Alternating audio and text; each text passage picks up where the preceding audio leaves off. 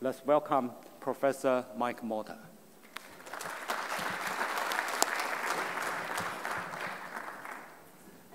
Well, thank you, Shashan, for that wonderful invitation. I thank the Vietnamese, who I assume are over in this part of the hall, for the wonderful hospitality that you have shared with me and all of the other members of the audience over the last few days. I assume that my Chinese friends are over here, and the Korean and Japanese and Filipino and Thai and other friends are scattered around.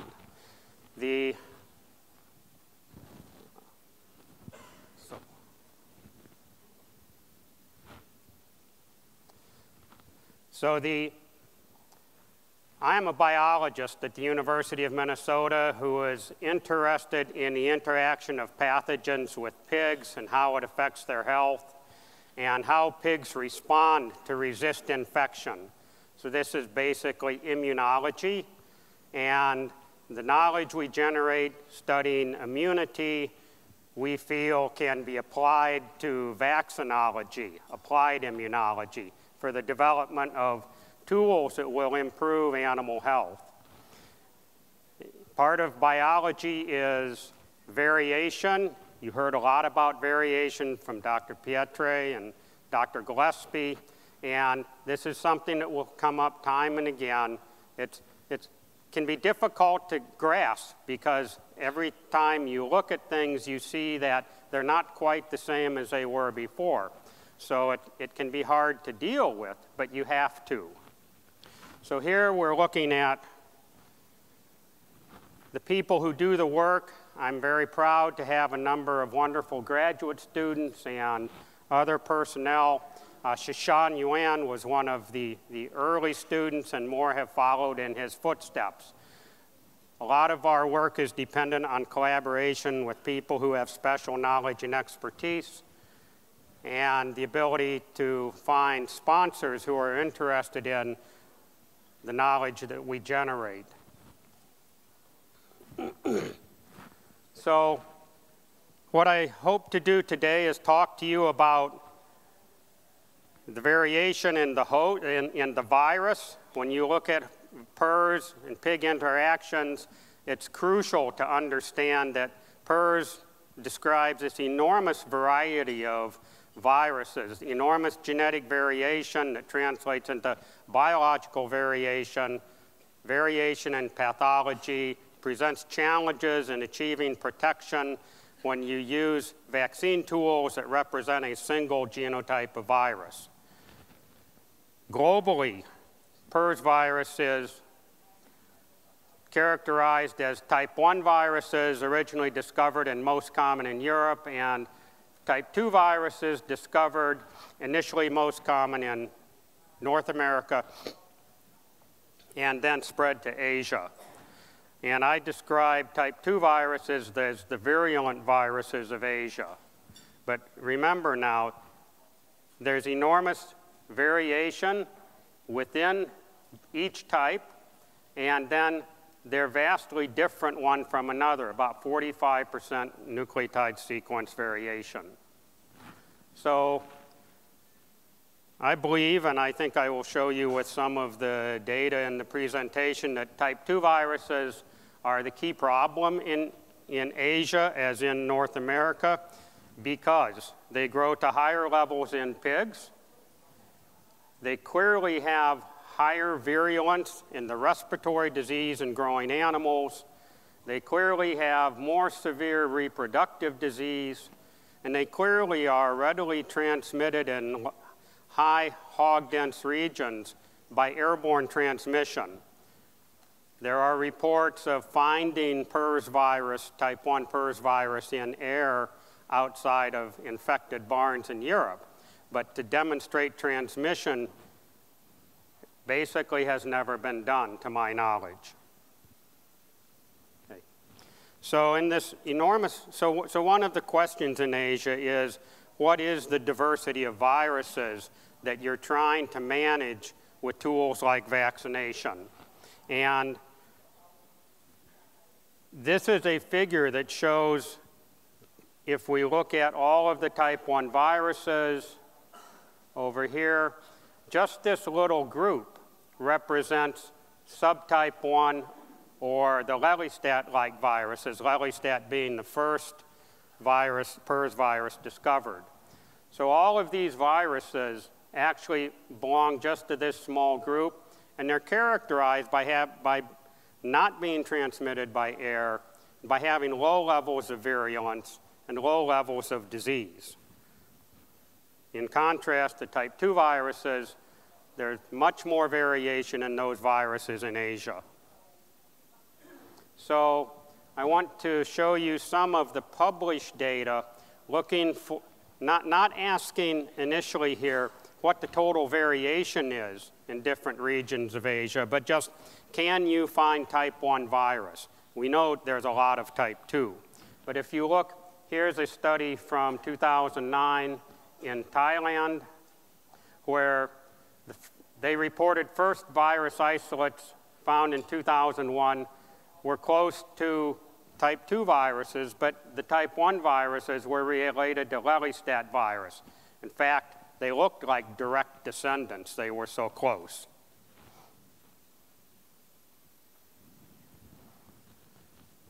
In Korea, again, paper reported in 2009, the type 1 viruses in Korea were subtype 1. Again, the Lelystat virus. Lung lesion scores range from 0%, in other words, no histopathology at all, to 35% involvement among infected pigs. A more recent study had the same report, low levels of lung lesions, no mortality observed. Okay. Type 1 viruses have been reported more recently in China, and it's not hugely surprising. This is a report in northern China, I think, from 2 different field cases with mild in one or no clinical signs in the other. So this is actually not that unusual an observation in Europe as well, where these subtype 1 viruses are found in herds, but they only tend to cause disease in late gestation sows. Okay. Here is some of the small or only examples in Asia of a general survey saying what is the diversity of viruses, type 1 and type 2, in a region, in this case here in Vietnam, where you sequence everything you find. And they found that almost all of the viruses were North American or type 2, shown here. They found in one location, Ho Chi Minh City, 2 type 1 viruses, and these, in fact, were in a herd that also had type 2 viruses. So I will show you some data later on that where people have gone, where unpublished data on virus diversity has been shared with us in the US, and I will, at the end of my talk, make a couple comments about the opportunity there is in Asia if people share their unpublished data to get a good handle on the variation in viruses on farms in Asia. Oops, okay, here. So, and this is an example comparing genetic diversity in PRRS virus in the US with data in Asia. None of this data is in GenBank. You cannot find it. It was shared with a group of us from the records over 17 years of virus collection from 5 large US swine producers. In the US, basically every time you have a PRRS outbreak, you sequence OR5. The system maintains a database so they can try and understand where the virus came from. If you put this into a Dendogram, these 6,774 sequences, you can see these are all type 2 viruses, and there are a number of different families which differ by 5 to 10% each from each other. And over here are the type 1 viruses, which comprise less than 2% of the total. Yes, we have type 1 PRRS virus in the US. No one cares, because the key disease type virus is type 2, and immunity generated against type 2 apparently controls, or the virus itself outcompetes type 1 viruses, because rarely are they maintained in herds. Okay. So we keep talking about how virulent type 2 viruses are, but it's important to understand that if that information is generated in research laboratories, it may or may not apply to what you see in the field. Experimental animals are maintained in high health. Disease severity may be particularly severe, and in terms of controlling diseases in the field, you need to know what is going on in the field. Here are some data from the field on high-path PRRS in Shandong, China, reported in 2009. And if you do not pay attention to the vaccine results, just concentrate on morbidity and mortality in the face of an outbreak with no treatment. Nearly all the animals are morbid, 1/3 of them die. Backyard pigs, you see the same story. High levels of morbidity, high levels of mortality. So these viruses, this is not 0 to 35% lung lesions with no clinical signs. This is pigs dying. Similarly, in northeast China and in another farm in northern China, we see high levels of morbidity, substantial mortality, increased days to market. And in different production systems from this study, again, you see variation in mortality from 15% to more than 60%. So these are tremendously pathogenic viruses. Okay. So if you have PRRS as a problem, and we saw from Dr. Pietre that the negative consequences in terms of sustainability and profitability when diseases strike, if you do not have control measures in place.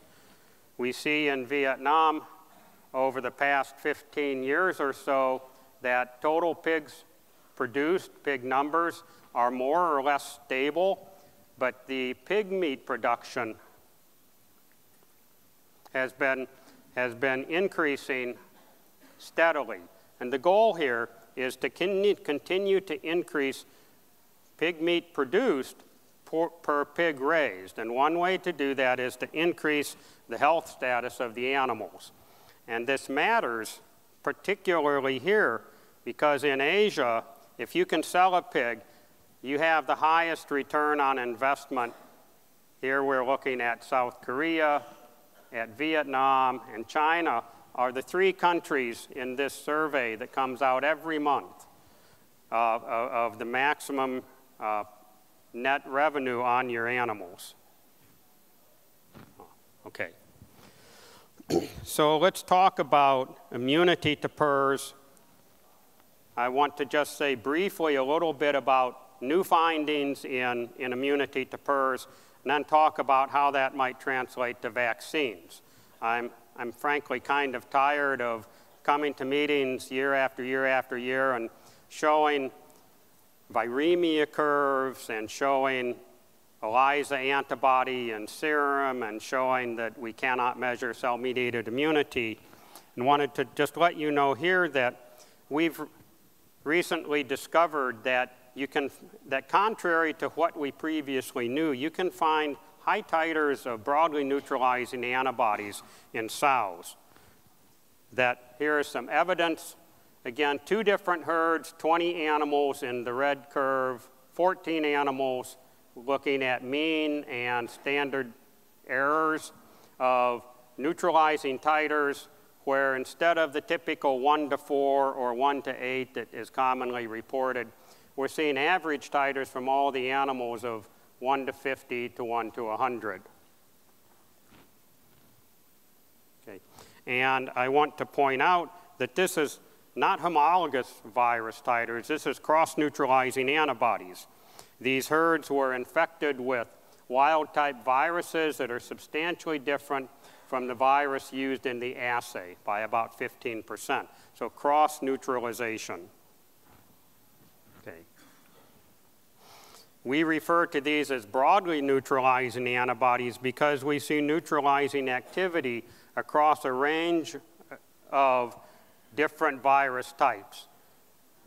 Type 2 viruses, the well-known 184, highly virulent in the US, and different viruses, genetically different. To our surprise, the highest neutralizing titers were obtained to type 1 viruses. So we are finding conditions now in pigs in the field that are able to induce antibody responses in these animals that appear to be able to neutralize virtually all PRRS viruses known. Okay. We know that anti-PRRS virus immunity is complete, as shown by Dr. Gillespie earlier with a similar slide, only with more information on it, that herd closure or load, close, homogenize, this procedure that was not developed by scientists, it was developed by veterinarians in the US trying to control PRRS. They found out that if you fill a pig full of gilts and sows, fill a pig, I said that yesterday too. You fill a barn with gilts and sows to maintain production for a period of 9 months. You vaccinate all of the animals, immunize them so they have immunity, and do not let any naive animals in that could possibly get infected. If you wait 250 or 270 days and open up the barn, there's no virus. You bring in animals, they do not become infected. This is convincing evidence to me that the immune system of the pig can completely get rid of the virus. It says that immune-based approaches, vaccination-based tools can be made to work better, to give better protection than they do today, to reduce the time in which virus is maintained in pigs. Okay. So, vaccines, what does that mean? There are lots and lots of vaccines. This is a list that was made a few years ago when talking with a friend in Europe. We tried to identify all the vaccines that were known, and there were about 25 or 26 on this list. I was told that there are this many vaccines in Vietnam today. And if you go to China, I'll ask Dr. Yan Han Chun here, the list probably starts here, goes down here, goes across the floor and up the back wall. There are many, many, many vaccines. So, are they all the same? No.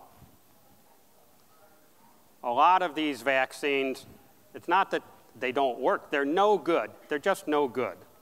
So, and we know that there are some vaccines that are efficacious. So we're interested in what the properties are of good vaccines. So this is my summary of the qualities that you need to have in a PRRS virus vaccine material to expect that it will provide some protection. It has to be a virus that replicates in the pig. It needs to be attenuated so it's safe, but if it doesn't replicate, if it's killed or a subunit product, I'm telling you it will not protect. It has to be safe, so it needs to be attenuated. There's a practice in the United States of using live virus inoculation. We actually saw some data from Dr. Gillespie. These are not safe. You're maintaining a virulent virus in your herd. And if you want to define safety, you should use a late gestation sow model as your test, because this is the animal that's most sensitive to the disease aspects of PRRS viruses. It has to be cross-protective. All vaccine viruses are single isolates that you're asking to provide cross-protection against the entire diversity of PRRS viruses. And it's important to recognize, as we again heard this morning, that you need good technical support. You're not being asked to immunize a pig to protect it against PRRS. You're being asked to immunize a barn with 1,000 or 2,000 or 5,000 sows in it, or the similar number of finishers, so that there's no disease anywhere in the barn. There's turnover, so animals come in and go out all the time. So how do you develop a strategy so that you maintain solid immunity throughout the entire herd? It's not a trivial question. Okay. Well, live attenuated PRRS viruses used as vaccines induce an immunity that provides cross-protection. One of the features of live virus immunity in PRRS, in pigs, is that there is cross-protection. And this example compares to protection using high-path PRRS as a model. There are a few PRRS viruses out there more virulent than high-path PRRS. I do not know of any of them. But here we see that if animals are immunized beforehand, 100% survival. If they're not protected by vaccination, we see over a period of about 2 weeks that mortality kills about 2/3 of the pigs. Well, it is exactly 2/3. The survival was 4 out of 12 pigs in this experiment. The clinical signs, substantial reduction from no vaccine to vaccine. We see here again that current vaccines are not 100% effective, but they substantially reduce disease severity. This reduction in disease severity has been demonstrated many, many times. Dr. Gillespie showed data from 22 studies earlier. Some of those studies are in this list as well. So we're looking at protection with one particular vaccine afforded to a range of viruses which are not different at all, to 14% different in sequence variation. And in all cases, there's substantial reduction in lung lesions. Okay? So these vaccines really do provide protection in experimental settings. But we want to ask if we see the same kind of protection in field settings, because we know in PRRS that it can be challenging to generate immunity in the field. It's more difficult than what you can find in the laboratory.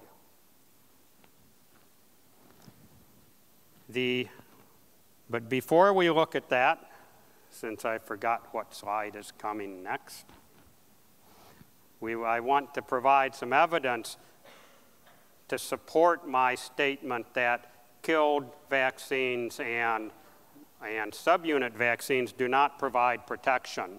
And this is one example of several publications in the field, in the literature. This comes from a type 1 PRRS virus study, failure of an inactivated vaccine to protect gilts against a heterologous challenge with PRRS virus. Killed vaccines, and I have seen data myself many times, killed vaccines are not effective. Subunit vaccines are not effective. Another nice, the title of this paper from Spain completely describes the conclusions of the study. Not only does it not protect, it may enhance clinical disease. The same results were obtained in the US in a type 2 challenge model. For reasons we do not understand, if you immunize pigs with recombinant GP5 protein, major envelope glycoprotein, they're sicker when you give them a virulent virus challenge. Okay. Now we can look at some field data that is most relevant to the situation in Asia, asking if vaccines applied under standard field conditions in Asia provide protection against PRRS And this is the vaccine data that from this study in Shandong province, where live attenuated vaccine reduced mortality from 32% to 9%, reduced morbidity substantially. And similarly, the study we showed previously in Northeast China, substantial reduction in morbidity, substantial reduction in mortality, grow finish mortality down, and days to market faster. And in the final study we'll look at here, vaccination, tremendous reduction in mortality in all cases, down to less than 10%. So these are single examples where you have an outbreak, you intervene with a vaccine, and something happens, something good happens. Okay. Can you maintain that protection you get with the vaccine? And so to answer that question, I show you this study, which was carried out over a period of more than 5 years in a very large system in the US, where each dot is the result of a group of pigs going into a nursery, raised up to be taken out of the nursery, and they counted the pigs when they took them out of the nursery. They had fewer pigs because some had died. And over a period of 2 years, 7.5% on average of the pigs were dying. You can see variation. Sometimes it was 15%, sometimes it was 3.5%. But on average, 7.5%. It took them 2 years to think that maybe they could do better. Maybe corn prices were very low. Maybe they thought their return on investment was okay. But finally, they vaccinate, and you see a very rapid decrease in mortality that was sustained for 2 years in time, where they now vaccinated every group before it went into the nursery. So there's really sustained improvement in pig health, sustained improvement in production parameters when you vaccinate in an environment where PRRS virus is present. Okay. So I asked the question here, what else do you see in that data? No, don't look down at the bottom. There are people who might tell you that vaccines will revert to virulence. No, that would be a bad thing. And they might induce an antibody response of low neutralizing activity that will enhance infection. That's what ADE is. Or you might put a pressure on the virulent viruses to escape the vaccine immunity, and so you'd end up with something worse. And I'm telling you, there is no reversion to virulence here. You see no increase in mortality. There is no antibody-dependent enhancement. Things are better, they're not worse. There are no escape mutants that are resistant to vaccination. So to me, this is compelling evidence. There are more than 360,000 animals coming out of the nursery over this period of time. That's the strongest data I think you will ever see that a modified live vaccine is safe. Okay. So, PRRS modified live vaccines are wonderful, okay? But they have limitations. They do not replace sanitation, they do not replace genetics, and they do not replace good animal care. You know, for any vaccine that you want to control any disease, that you want to use it in animals where you're doing everything you can to make them as healthy as possible and to provide an opportunity for vaccines to induce robust immunity that will protect against specific pathogens. So that's the other limitation of vaccines for PRRS. They only work for PRRS.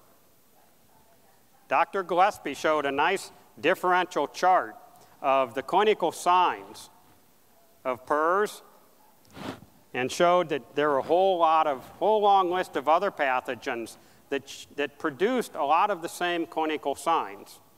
So how do you know that when you have a problem, it's being caused by PRRS?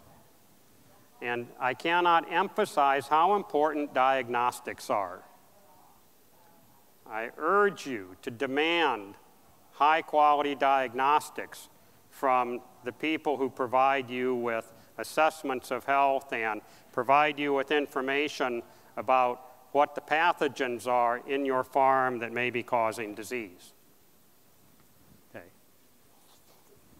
And on vaccines, I want to make one final point here based on data. The nature of pig farming is that there's a variety of pathogens. There's enteric pathogens, reproductive pathogens, systemic pathogens, respiratory pathogens. And the respiratory pathogens in particular can really reduce productivity.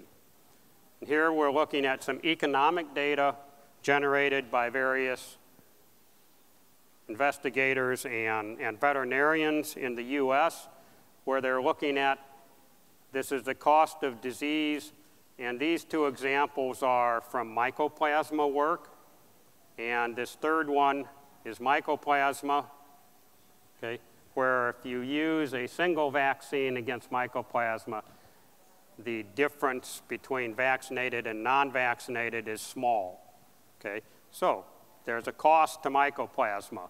There's a cost if you get swine influenza. There's a bigger cost if you get PRRS. But what's really remarkable is how much more it costs to have any two. MHIO with influenza or with PRRS or PRRS and influenza together. So this is, there's no real science here. There's, I think, a clear, obvious conclusion that if you're trying to provide the best health and production opportunities for your animals, vaccines that protect against 2 or 3 diseases in common, for example, respiratory diseases, you can obtain substantially more benefit than if you just have one.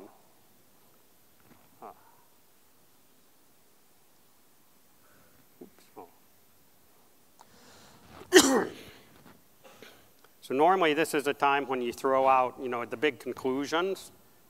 And it seemed to me, we have a diverse audience here. There's a lot of variation. Variation is one of the themes, I think, that has emerged today.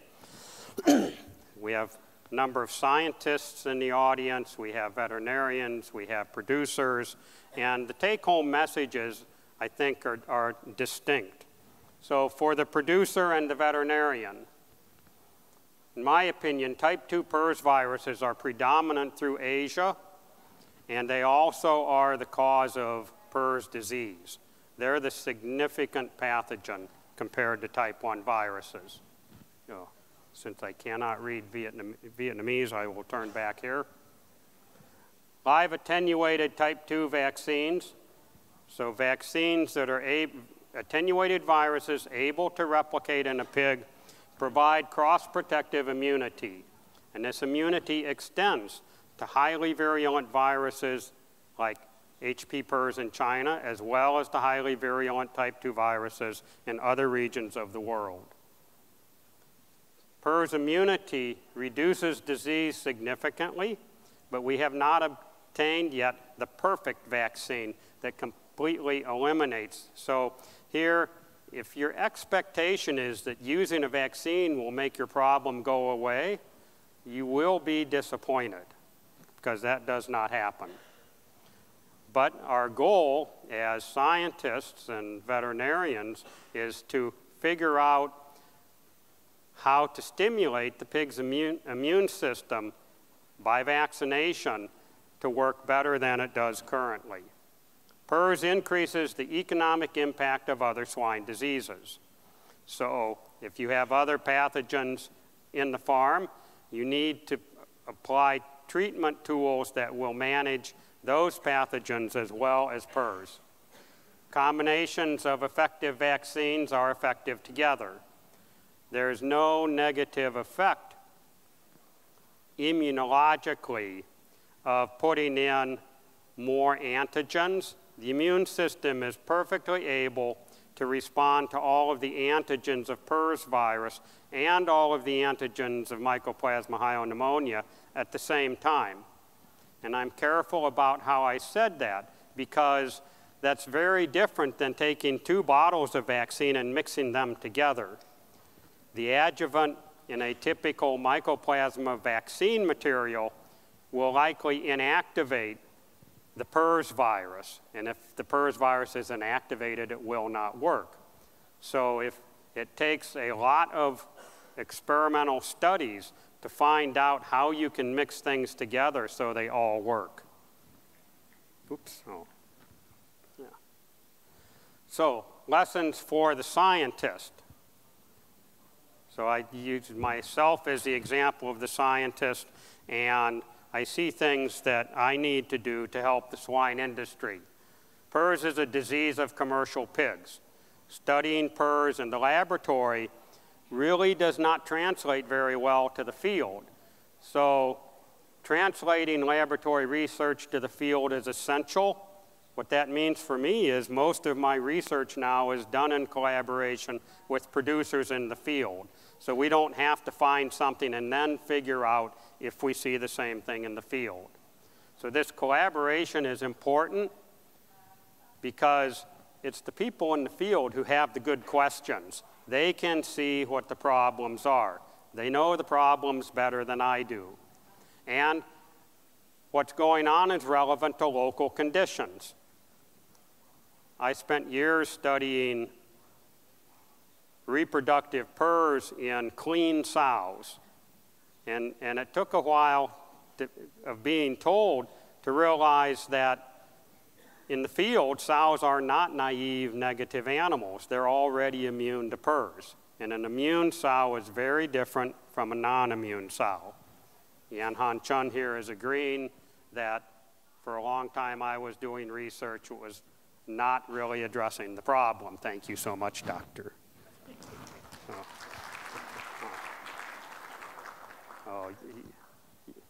You should. Why did you encourage him? Oh. Molecular epidemiology is a key to understanding PRRS transmission. We have a very diverse group of viruses here, and the more you know about the virus, the more you know about how to control it, the more you know where it came from. High-quality immunology research is the foundation of good vaccine development.